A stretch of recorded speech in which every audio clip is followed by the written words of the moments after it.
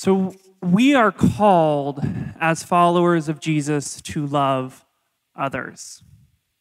Now, there are countless sermons about loving others, and yet we choose to return to this topic frequently.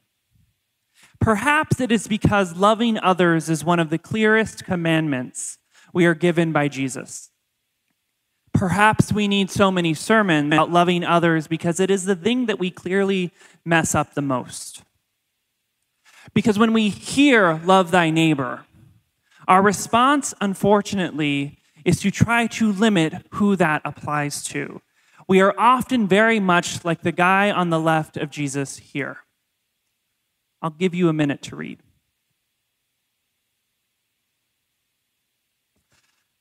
So a few weeks ago, when I spoke about communion, I told you all that Jesus said, take and eat, not take and eat if. Today can be summarized similarly. Jesus said, love thy neighbor as yourself. Jesus never said, love thy neighbor as yourself, except. This commandment to love thy neighbor is an answer given by Jesus when he is asked to explain the most important commandment of all. We see in Mark chapter 12, verse 28 through 31, now one of the scribes had come up and heard their debate. Noticing how well Jesus had answered them, he asked him, which commandment is most important of all? Jesus replied, this is the most important. Hear, O Israel, the Lord our God, the Lord is one. Love the Lord your God with all your heart, with all your soul, and with all your mind, and with all your strength. The second is this, love your neighbor as yourself. No other commandment is greater than these. We are fundamentally called as followers of Jesus to live this out. It is each individual member of the church that is meant to reflect God's love to this world. In fact, as many of you may be aware, the word for church in Greek, which is ekklesia, literally means assembly. It doesn't mean building. Because the church, including the table church, is defined by the collective body of people who seek to live out the way Jesus laid out for us. It is defined by how we encapsulate the image of God and reflect that for others. Last week, Pastor Anthony talked about loving God and what that looks like. He reminded us that God loves us in spite of ourselves, which is agape love, because of our value, which is eros love, and as a partner in God's creation, and as a friend, which is philos love. See, loving God is the first part of our vision statement as the table, as we imperfectly seek to create a space where people can be authentic and thoughtful followers of Jesus.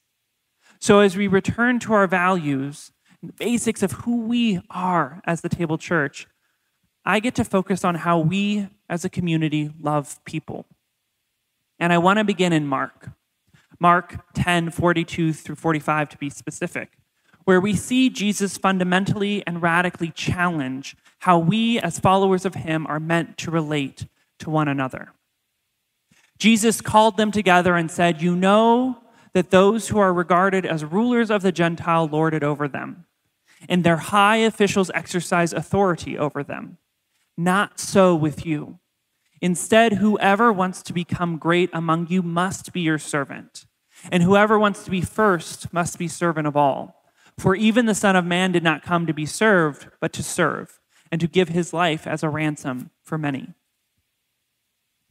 We are called not to lord power over others, but to give it away. We are called not to be served by others, but instead to serve others. Now, for some listening, showing love to others might be part of your spiritual gifting. It might come naturally to you. Maybe you are someone who enjoys caring for people and supporting others, that you naturally go out of your way to treat others lovingly. Often, however, when we evaluate how well we love others, we are thinking about how we show love to those we enjoy showing love to. Now, many of you know my husband, Richard. Most of you are probably a bigger fan of him than you are of me. If I'm honest with you, I feel the same. But the point is that for many of us, including me, it's easy to love Richard. I want to go out of my way for him. I want to do things that bring him joy. I enjoy spending time with him. But when we talk about loving others, and particularly when Jesus talks about our call to love others, these are not the people that he has in mind. Matthew captures Jesus' call for us in his Sermon on the Mount. Specifically in Matthew 5:43 through 48, Jesus tells us, "You have heard that it was said, 'Love your neighbor and hate your enemy.' But I tell you, love your enemies and pray for those who persecute you, that you may be children of your Father in heaven. He causes his sun to rise on the evil and the good and sends rain on the righteous and the unrighteous. If you love those who love you, what reward will you get? Are not even the tax collectors doing that? And if you greet only your own people, what are you doing more than others? Do not even pagans do that? Be perfect, therefore, as your heavenly Father is perfect." Now, there's two important words that I want to highlight in this passage before we dive in. The first is love. As Pastor Anthony discussed last week, our English translations lose something important from the Greek. This is that in Greek, the language in which these letters and Gospels were originally written in, there are actually three expressions of love: agape, eros, and philos. In this passage, Jesus is using the word agape love, which is love unconditional, or as Pastor Anthony framed it, love in spite of. Therefore, we have to understand that when Jesus speaks of our call to love others, that is an unconditional call. The second is this. Especially for the table audience, I feel like when we hear "be perfect," that might raise our anxiety a little bit, because I know a lot of people are trying. But I want to unpack this word a little bit, because the word here for perfect is teleos. And it does not imply perfection in sinlessness, like the existence of perfection, but instead growth into maturity of godliness. This is an action word, not an inaction word. And this is important because love is not what we refrain from doing, but instead what we live out to others. Now, two things are very clear in how Jesus calls us to love. The first is that it is radically different from what we are taught about love. You know, I often think about romantic comedies when I think about our role models we have for love. And it's terrible. See, romantic comedies all have the same story. Boy falls in love with girl, sometimes the reverse. After an inordinate number of obstacles, sometimes external, but usually self-created, they finally get together and fall in love. One thing goes wrong, and after all that work, they just give up on each other. And then they find each other in an airport or coffee shop or interrupt someone's important work event or other life occasion, and they live happily ever after, seemingly without consequence, even when they've missed weeks of work. Now, I realize that this is the second sermon in a row that I've been unkind to romantic comedies, and I'm hoping to remain friends with Emily. So I want to start with a caveat. As much as I think romantic comedies are terrible examples of love, I watch them all the time, and once COVID is over, I'm always up for romantic comedy movie night. So please understand, I say this from a place of love for romantic comedies. But the point is that the challenge with romantic comedies is that it teaches us that love is something given only when we feel like it, only when we believe the other person is worthy. This is conditioned. I only love you if I feel like it, or if it's working out well for me. See, love in romantic comedies is apparently fickle enough to change at least 3 times in an hour and a half. Imagine if this is how Jesus loved us, how he taught us to love. See, there are not enough airports in the world for the number of times Jesus would have left me. And there are not enough coffee shops for the times that I would have turned from him. Instead, Jesus teaches us to love everyone always, without condition. Jesus teaches us to recognize the inherent worth in every person, the value that God has given to each of us when God said, "I made them in my image." Jesus' love is one that knows no bounds, and one that requires us to do something that society just doesn't seem to value. Be selfless and others focused. So again, Jesus' love he calls us to is radically different from what we are taught about love. The second thing we know about the type of love Jesus calls us to is that it is an action, demonstrated through how we relate to others and interact with the world around us.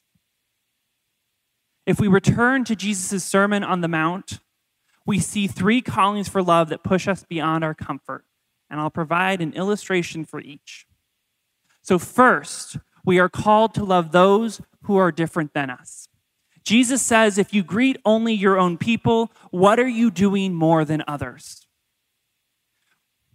Now we see Jesus demonstrating loving those who are different in action in Mark 2, when Jesus sits down to eat with Matthew, who is a tax collector, and has gathered his group of friends.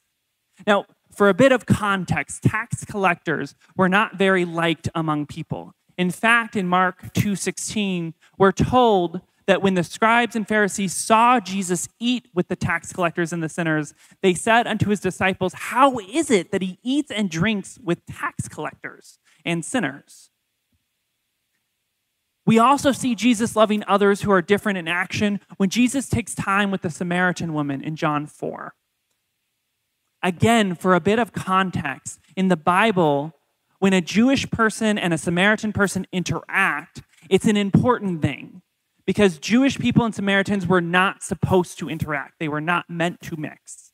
Yet Jesus takes time not just to interact with the Samaritan woman, but to see and know her at the well. In fact, Jesus' choice in disciples is a beautiful model for us to follow, an example of what it looks like to love those who are different than us. Among his 12, Jesus had fishermen, tradesmen, religious zealots, and tax collectors. He brought a group of people together that wouldn't have a reason to be in the same room. Now, when we talk about people who are different than us, that can mean a lot of things. And frankly, it can be overwhelming. We can think of differences along identities, differences among politics or ideologies, differences in life circumstances or experience. Particularly in the time of COVID, we have to ask, what does it look like to love our neighbors when we're not supposed to be physically interacting? Now, I've often equated loving people who are different with treating people with dignity. But what does that look like when the world has moved online, yet so many are still struggling on the streets in DC? What does that look like when people are in pain because of the violence surrounding us, but we can't be physically present for each other in those moments? For me, it has looked like a lot more phone calls or Zoom calls just to listen. It's looked like attempting to extend more grace to people, to best intentions in their frustrations or briskness. It means simple things like wearing a mask, but not getting angry when someone else is not doing the same.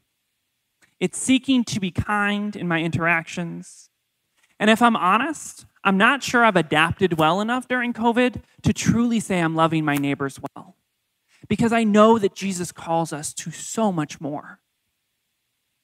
Sitting at Matthew's dinner table, Jesus broke numerous societal taboos, but his presence there showed us that he looked beyond culture to people's hearts. Whereas the Pharisees wrote people off simply because of their profession or their past, Jesus looked past all that and saw their worth, the worth that had always been there. Now, the idea of living up to this expectation that we love others that are different than us can feel overwhelming for a lot of us. We don't have time. There's too many people different than us. We don't know where to start. Start small. Remember, Jesus in his sermon called us to be perfect and that we are meant to work towards that maturing in our walk with God. We can take steps towards being better at loving others. Remember, loving people who are different starts with having a relationship with people who are different. So just do this. Make time for a social distance coffee or Zoom or whatever else with just one person this week that wouldn't normally fit into your routine or normal group of people. This could be someone at church, or someone from work that you've never had the opportunity to interact with, or a complete stranger. But make an effort to reach out to that one person. Now, if you're doing this already regularly, maybe you're in the Ally McGill Club, challenge yourself to extend even beyond your comfort zone. Because while we may be at different parts of our journey in learning to love others that are different well, we all have room to grow. Now, the second group of people that Jesus calls us to love can be a bit harder. We are called to love our enemies. In Matthew, Jesus tells us, love your enemies and pray for those who persecute you. This can be so hard to understand. Why would God call us to love someone who hates us, who hurts us, who means to do bad to us? Many of you know that in my day job, I'm an attorney. I work with clients who are survivors of domestic violence, child abuse, and other persecution because of who they are. Often in my work, I find myself having to interact with people who have done these harm to my client, people who have targeted others just because of who they are. As a more personal example, as many of you know, I've been a pastor at the table for many years. And I've been involved in some aspect of ministry for much longer than that. Part of what I feel my calling is as a pastor is to work with churches and communities who exclude LGBTQ people from their congregation or lives. I've been denied employment by religious organizations because I'm gay. I've been called a variety of names that I do not believe were meant to be compliments. I've been on panels where I am told my marriage offends and disgusts God, or more politely, that it cannot be sanctified because God can only see marriage between a man and a woman. I've been in too many conversations that start with no offense but, and is followed by something that is always offensive.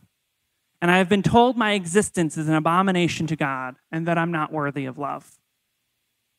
I know these statements are not true and are certainly not of God. I also know that for some individuals, they justify these statements by saying that that is how they love me, which pains me all the more. And yet, I feel that part of what I am called to, part of how I am called to love, is to sit in these moments and love those who would exclude me. Now, I know that as I was speaking, many of you likely had some person or people or harm come to mind that you've also experienced, that you're carrying with you. I mean, cities are literally and figuratively on fire because of the sin of racism right now, explicit and structural. There is a lot of harm that has been done.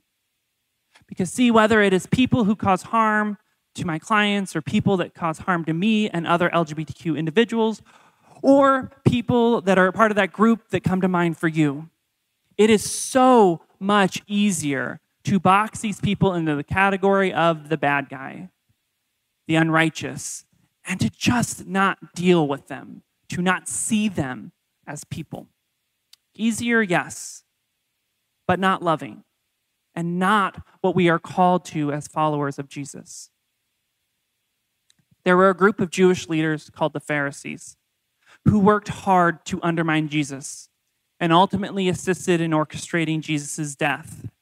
And after Jesus' death and resurrection, the Pharisees zealously pursued followers of Jesus and many times sought death for them.